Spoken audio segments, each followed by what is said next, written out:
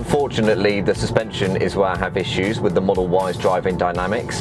While it is based on the same platform as the Model 3, the suspension has been stiffened to accommodate the extra weight, and this results in a firmer ride that allows those undulations to start seeping into the cabin. Generally speaking, the Model Y is very quiet when you compare it to combustion powered models, but when you compare it to other electric cars on the market, which I'm going to have to do, it is one of the louder offerings.